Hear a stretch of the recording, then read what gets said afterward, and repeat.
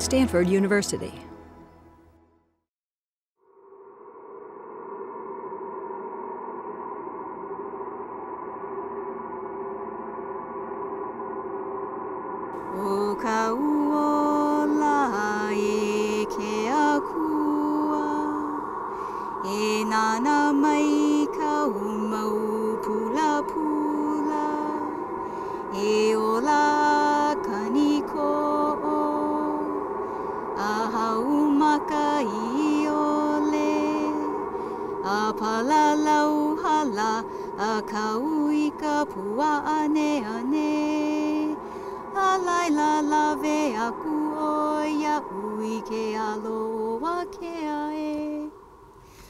We're on the slope of Kohala volcano on the island of Hawaii, and this is a absolutely remarkable area because the rainfall falls from about 160 inches a year to about 7 inches a year in a distance of a little over 10 miles here. This land supported a Hawaiian agricultural system that was here before Europeans arrived that was incredibly intensive and productive. It supported a population on this island that was almost certainly larger than the population that lives here on the island now. When Europeans arrived, they commented on the intensity of the agriculture, the productivity, the hard labor that went into it, and the tremendous yields that came from it. But the Europeans who arrived also brought diseases with them, to which the Hawaiians had no resistance. Perhaps 90% of Hawaiians were killed by introduced diseases in the decades after European arrival. Productive agricultural lands were abandoned. It required so much labor that when so many people died, the hard work was no longer necessary to feed people, and they didn't have the labor to maintain those systems.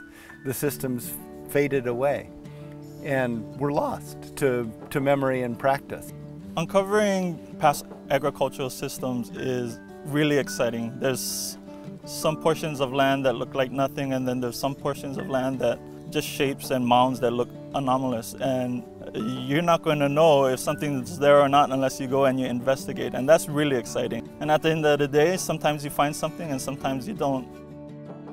The Ulumaupunui project focuses on the Kohala field system, which is a dry land field agriculture system that existed in ancient times in Hawaii. It's been a really valuable experience, not only being able to do research and the hard science part of it, but really learning about the culture and learning about what the land means to the people here in the process. One of the things for me that this program has really been important to me for is just that idea of getting back in touch with my culture.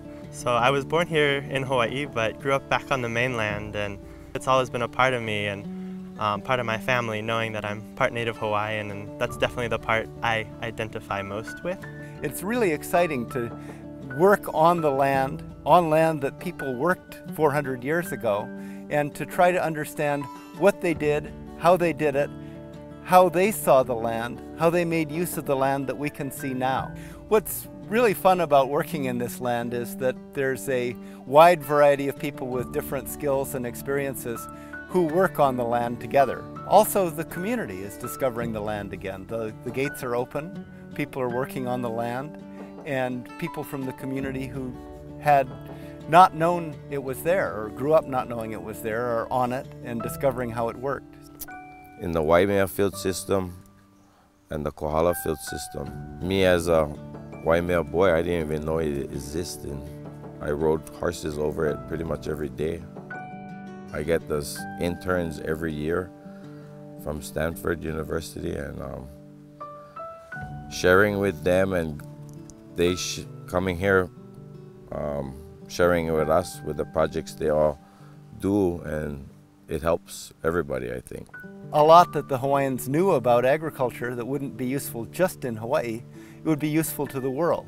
And if we can understand how they were able to maintain and sustain the productive systems they did, it would be useful for meeting more of the food requirements of Hawaii and maybe meeting more of the food requirements for the 9 billion people we're going to have to support on Earth in the next 50 or 60 years.